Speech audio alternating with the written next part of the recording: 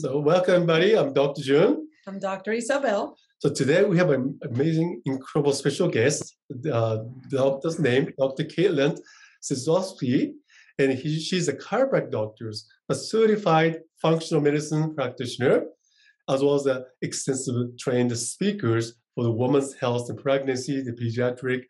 Really, how she's passionate about really finding the true root cause of the problem in a very selective and very individual. So this is where all the rewards come through, how this aha moment transformation happens. So she's gonna guide us how she helped us to expand our awareness towards health and well-being. So welcome to the Isamizu Global Conscious Wellness channels. Thank you so much for having me. I'm looking forward to this conversation with you guys. Thank you. And you were telling us how passionate you are about finding the root cause of the problem or the symptoms or the signs that the patients are having. What are the most common symptoms that your patients come to your practice with? That's an interesting, yeah. Honestly, it does vary, but the most common ones are either chronic fatigue, where no matter how much sleep they get, they never wake up feeling rested. They're always tired. They feel like they're literally running on fumes is one of them. Mm-hmm. Another one is brain fog, memory loss. So not remembering conversations, forgetting like, where did I put this? So it's happening earlier and earlier too. So I'm even having individuals in their mid to late 30s, 40s who are worried about early onset dementia, which not okay. Another thing we see a lot of is hormone imbalances, whether it be thyroid hormones or sex hormones. Even insulin resistance is a huge one. That tends to actually be one of the highest ones that we see coming into us, wanting to work with us one-on-one. But other things are like weight loss resistance, individuals who can't lose weight regardless of diet and exercise. They could have tried every single diet under the sun, tried a whole bunch of supplements, exercise, their booty off, but they still can't lose weight. Those tend to be the biggest ones that we end up seeing, but the list of symptoms really does go on and on because everybody is so different. And just because somebody gets diagnosed with a certain disease doesn't mean they're all going to feel the same. They could have different symptoms, even though they have the same quote unquote diagnosed disease. Correct. And then one of the things that we always talk about is the connection of the PNEI, the psychological, neurological, endocrine, and immunological. It kind of becomes a snowball effect when all this systems get unbalanced. And then you touch a lot of it is hormonal, has to do a lot with the changes, especially with women and all the changes that they're having. The majority go to the doctor, the Western doctor, and say, oh, you're fine, everything is fine. Have you had a lot of patients that come to your practice saying that they have told them everything is fine and they're not? Oh, yeah.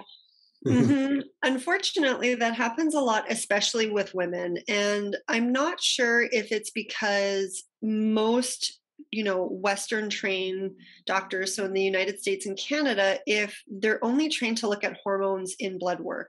The problem is when we look at hormones in blood work, we're only getting a snapshot. I like to explain it to my clients like it would be, I want to try and figure out the population size of, let's just say Seattle. And I'm going to do it by just counting the cars on the street.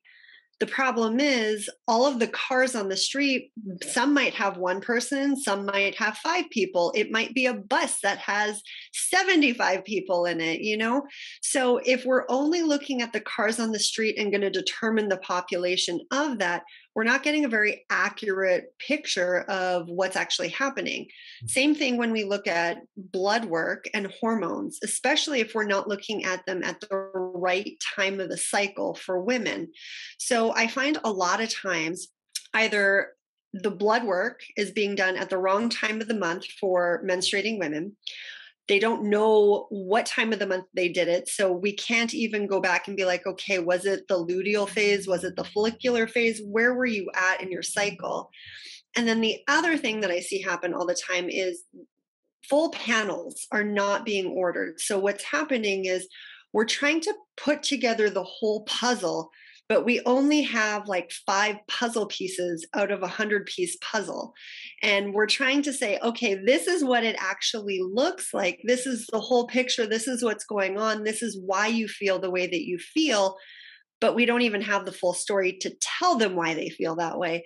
So I do feel like there's a whole bunch of reasons why these women are experiencing this and not getting the results that they're looking for, not getting the answers they're looking for. Is we have to dig deeper. We have to look at the bigger picture. And then we have to know how to not just order the labs the right time of the month, but then how to interpret them based on what is going on. So I see that happen all the time, unfortunately. And I look forward to the day when, that doesn't happen as much. That's so well said. I like that your analogy, puzzle piece, right? You can have 100 pieces. We need to understand complete picture.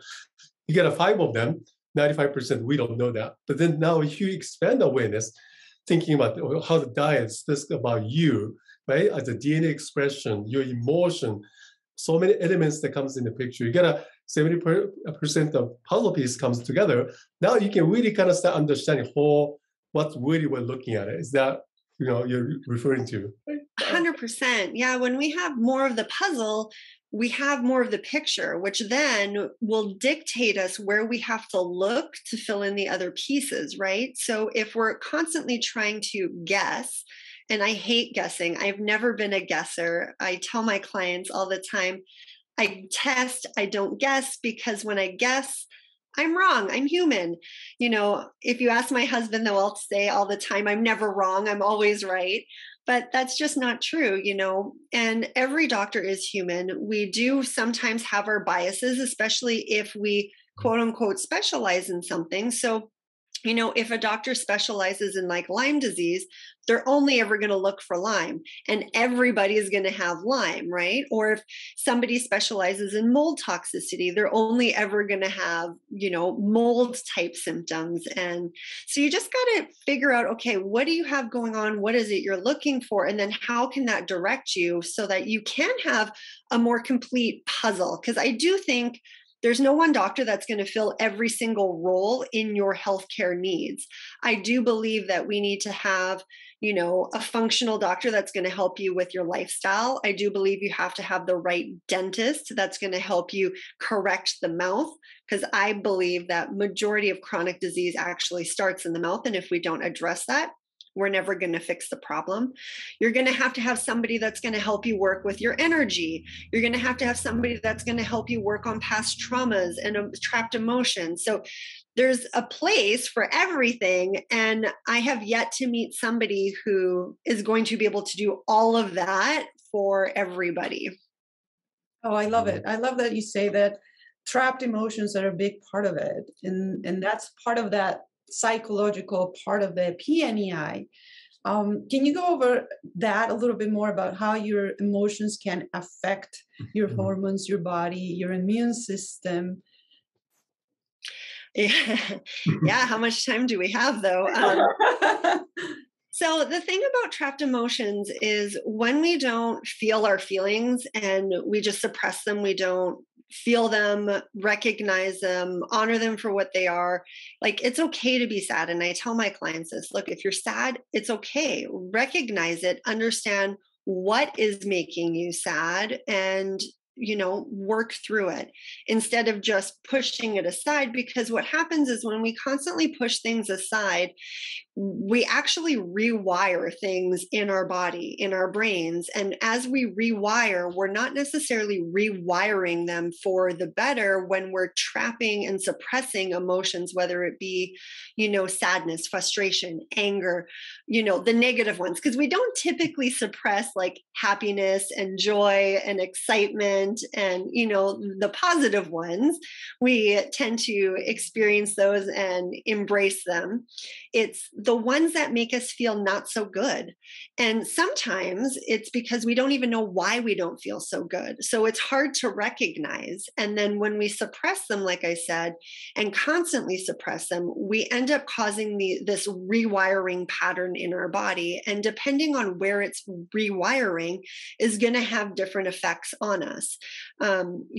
Back in Chinese medicine, they have different organs that relate to different emotions. And so really, looking back at all of that, not to mention like the tooth meridian chart and really putting everything together, we can start to see, okay, what is actually happening with this person and where do they even need to start? Because not everybody needs to start at the same place. However, everybody needs to start somewhere in order to take the step to better health. That's true. You talk a lot about the eating, not only the food, it is important to just pay attention to what you eat, but also when you eat it. Can you explain a little bit about what you mean when to eat the right food? Yeah. So most people are so worried about what they're putting in their mouth, but they're not so concerned about how often they're putting it in their mouth. As a society, we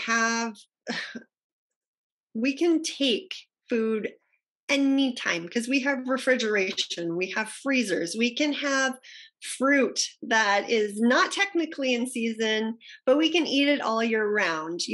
We can get busy and sip on a hot cup of coffee because we have like these crazy insulated cups now that will keep our coffee hot for 5 hours.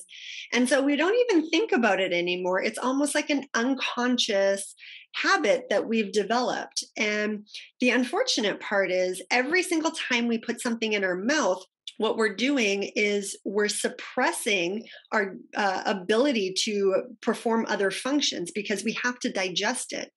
And if you were to ask the average person, like, okay, how many times do you eat?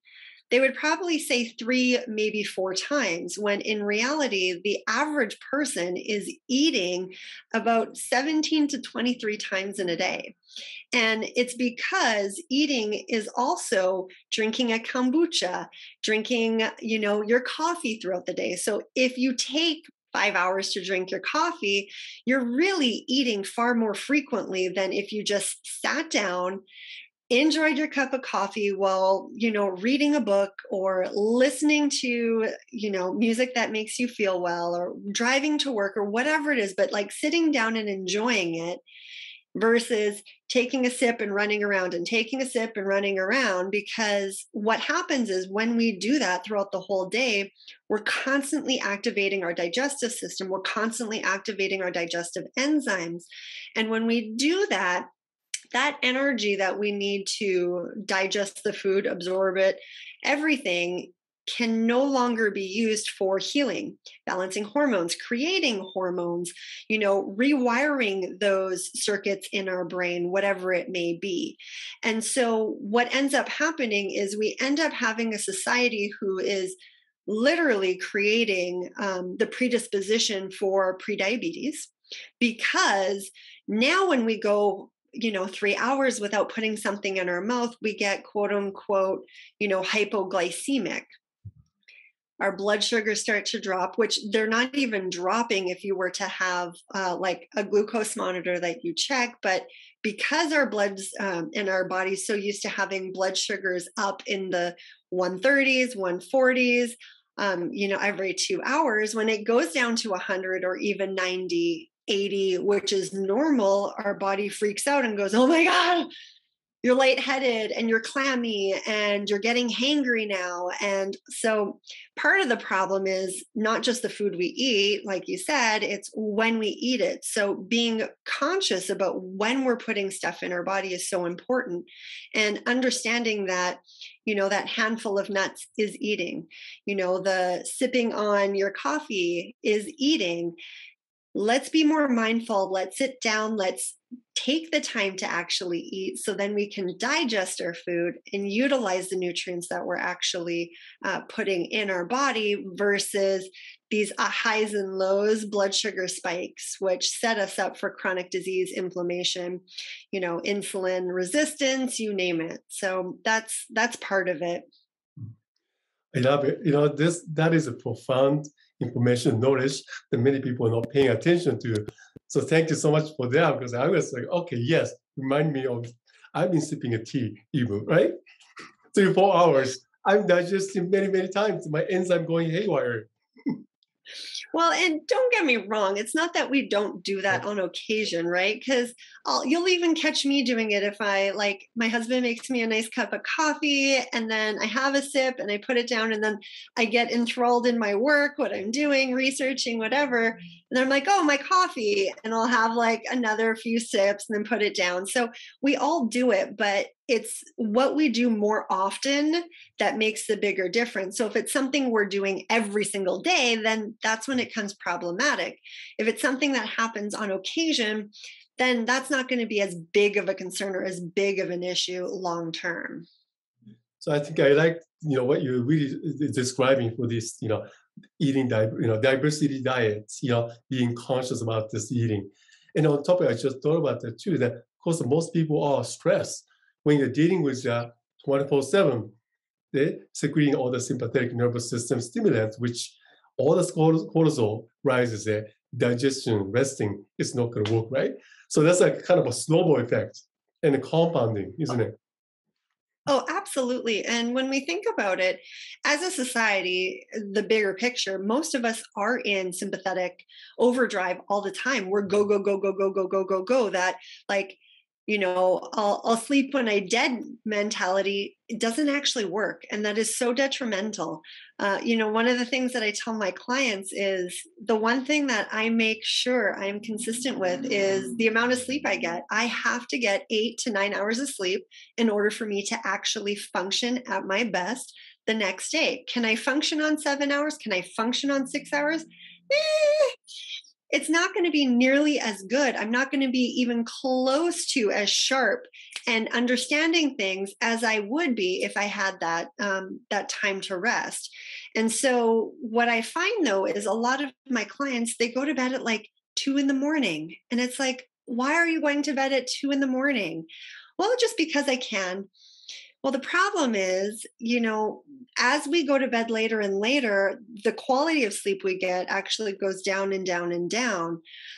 I think it's prior to midnight.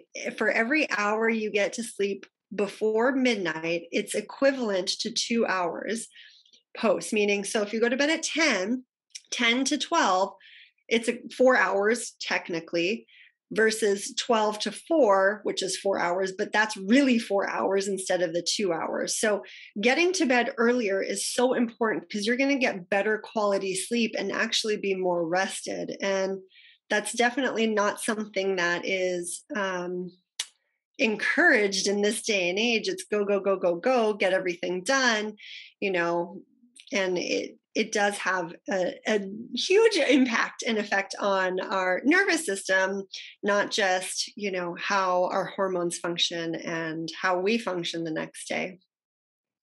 That's great. So you were talking a little bit about how important it is to have the ideal dentist and the right things. And I know one of your passions is about having the right dental work and the right dental treatment, and how it impacts not only our health, but also if there is a pregnant woman and I saw that you posted something that was amazing about how it can transfer to the baby if there is something going on in their mouth. Let's talk a little bit about that juicy topic that a lot of people so they can tell a little deeper. A little controversial for some people. Yeah. So I think you're referring to amalgam fillings, silver fillings, mercury fillings. And I'm going to say it because I'm not a dentist and they can't take my dentist license away. They are awful. They should never be put in anybody's mouth. And the problem is they still do it. my 6-year-old niece, actually, just a few months back, had 2 amalgam fillings, 2 mercury fillings put in her mouth, even though her mother told the dentist, I want composite BPA-free fillings. And they went ahead and put the silver fillings in regardless. And she called me furious and was like, what do I do? And I was like, 1, if it was me, I would write a board complaint because that is not okay. That is not informed consent. And 2, now you have to deal with getting these out of her mouth because they off gas. So they release mercury vapor the entire time they're in your mouth. And we can increase the amount of mercury vapors that are released from those amalgam fillings with certain activities that we do on a daily basis, like brushing our teeth, drinking hot coffee or tea, chewing, if we grind our teeth, if we clench our teeth, when you go to the dentist to get your teeth cleaned. All of those things increase the amount of mercury that's released. But the problem with the mercury, people go, well, it's different. It's not the same as in fish. That's actually so not true. So not true. Yes, it's elemental mercury that they put in our mouth, but there is a bacteria in our mouth called Streptococcus mutans, which everybody has. It's known to cause cavities when it's out of balance, but what it does is when that mercury is off-gassing, that bacteria adds a methyl group to it, meaning it turns it into methylmercury. When it becomes methylated, it's 1,000 times more toxic. It passes the blood-brain barrier, so the mercury goes straight to our brain, our pituitary gland, which controls our thyroid and our adrenals. So our metabolism, our body temperature, our cortisol response, our sleep-wake cycle, our sex hormones. It controls some pretty big things, but it also passes the placental barrier. So if a lady has silver fillings, has amalgam fillings, and she's pregnant, that mercury that's being released has an affinity to go to the fetus. So there's studies that have been done where they put radioactive mercury in amalgam fillings in both sheep and monkeys, because sheep chew differently than us, right? So we have to do it on an animal that has a more similar chewing mechanism. We don't grind our food like sheep do. We chew like monkeys. And what they found was within 30 days, they traced back the mercury to find out, okay, where is it? And they found that it had accumulated in the fetus. So that means these babies don't ever have to actually have silver fillings to already be mercury toxic if the mom has them when they're pregnant with them.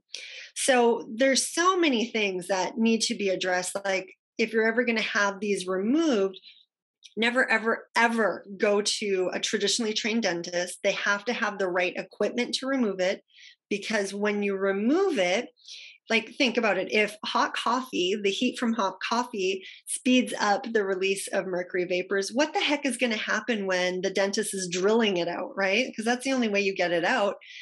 The sheer amount of mercury vapors that the individual is exposed to is insane. It's really high. And so they have to have special equipment and special procedures in place to mitigate and downregulate the amount of mercury that you're exposed to, because you don't want to breathe that in.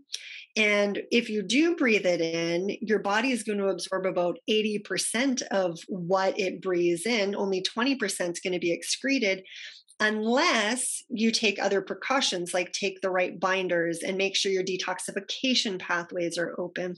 So there's steps that can be done, but it still has to be done with the right dentist. And the right dentist isn't just for amalgam removals, it's for so many other things that the mouth plays a huge role in, like the microbiome from our mouth and our gut communicate with one another. So if one is off, the other one's going to be off, and we're going to end up with symptoms. So it is so important to have a holistic, a biological dentist on your healthcare team. That I tell some of my clients, okay, look, sometimes we have to put off working with me until we can get what's happening in your mouth under control first. So it's that important. Yeah, so thank you so much for sharing for that. I had a personal experience too. I had a 7 amalgam filling coming from Japan. That's a common procedure, as you know. and they are behind, 30 years behind than US, right? And I had to go through this regular procedure. I was detecting quite an amount of mercury, and I had to do extensive detoxification process to really finally remove. It took me at least 5 years to really offset that. So personal experience, I can tell you that. So thank you. Yeah. Yeah. Oh my gosh. Well, and I'm glad you brought up the fact that it took you, no, I'm not glad it took you 5 years, but it does take that long to actually detox mercury out of our body. It doesn't just happen in, 1 month from buying some kind of cleanse from the health food store.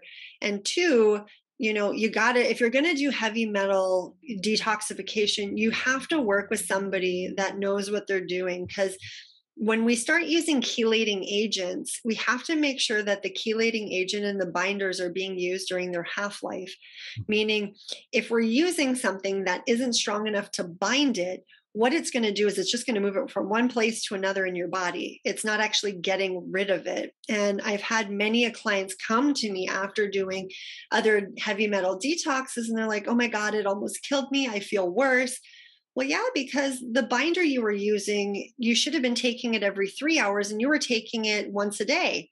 So what was happening is it was going in, it was stirring everything up, but there wasn't enough in there to constantly grab it to pull it out. It was just stirring it up and letting it go elsewhere. So it takes time. It usually takes years, just like you said. And you got to do it properly and safely with somebody that knows what the heck they're doing. Otherwise, you could end up in a worse situation than you were going in. So what kind of binders or what do you recommend people to do? Like they're interested in having it removed. Of course, going to a biological dentist is the idea. But then before, like preparing the body for the removal of the amalgam, and then afterwards, any recommendations that you can give them other than seeing a functional medicine doctor that knows about it?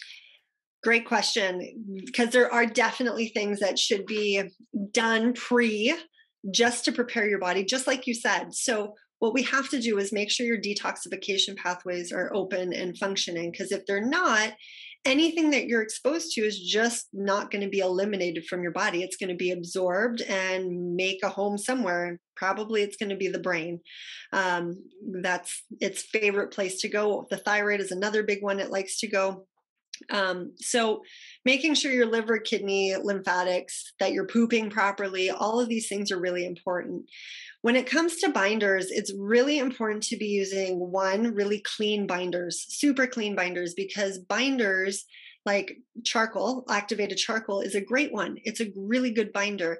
It's found naturally in, the earth because, well, that's where we get it from. But because it's a binder, if it's found in an area where there's other impurities, like if there's cadmium there in the soil, that charcoal is going to start to absorb the cadmium. And so if that charcoal then gets turned into a supplement and you take it, you're now ingesting the charcoal that has the cadmium in it.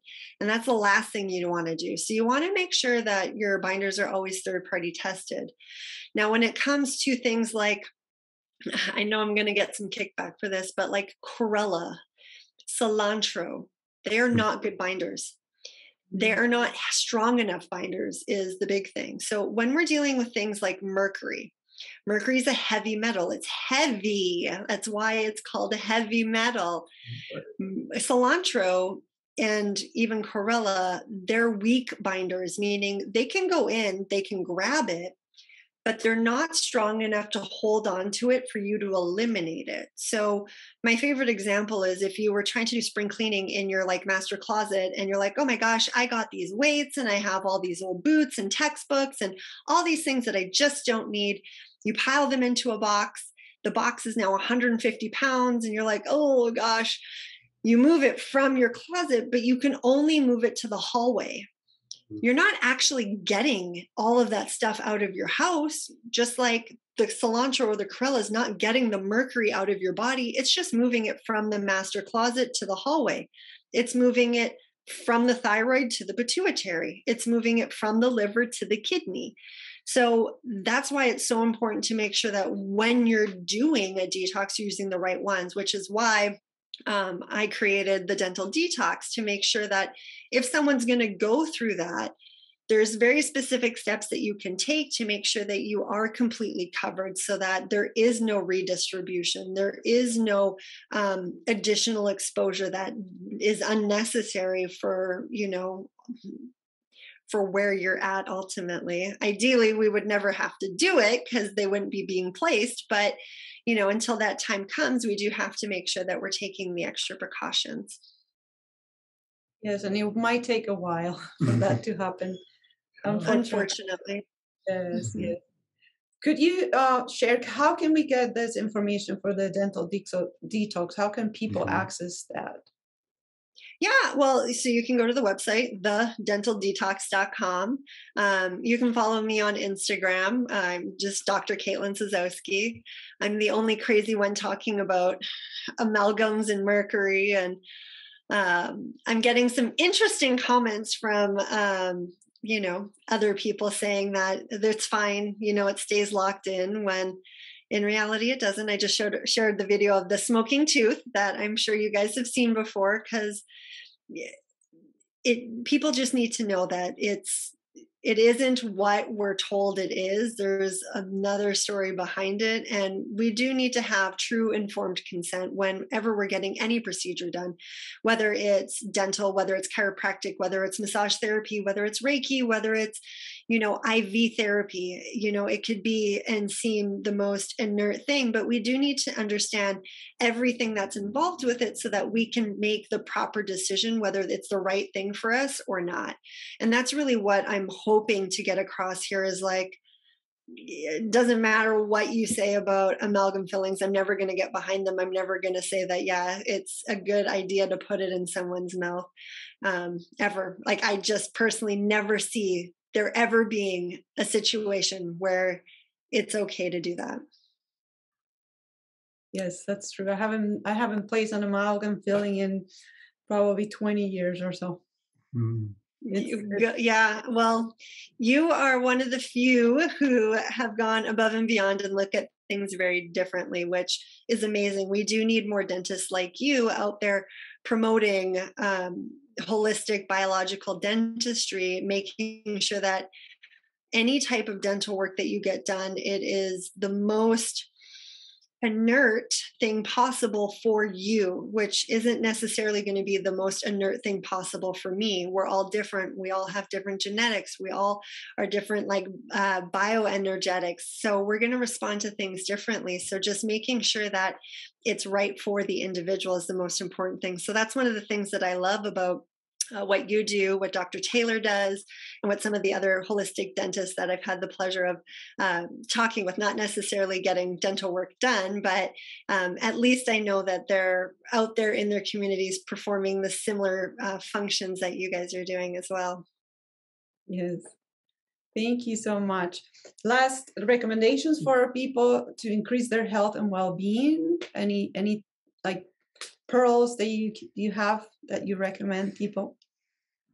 Yeah, well, it's funny because most of my simple pearls are things that dentists have been preaching for years, but I'm going to put a functional spin on it.